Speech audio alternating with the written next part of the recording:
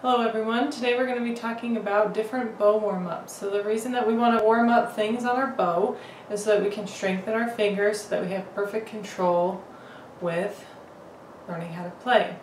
So today we're going to go over what I like to call rabbit bites, and what those are going to do is help strengthen your thumb. So what we want to do first is we have the frog of the bow. So this bottom part down here is called the frog. There's a nice little gap, this little ledge right here. That's where our thumb is going to go. So we're going to get our finger, we're going to make a rabbit with our finger.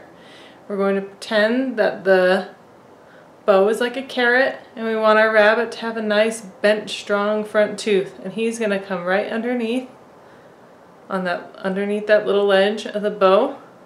We're going to bring our fingers over, and then we're going to squeeze 10 times.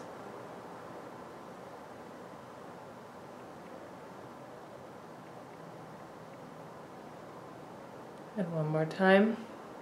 Get our rabbit. Make sure our thumb is bent. We're going to bite the carrot and squeeze 10 times.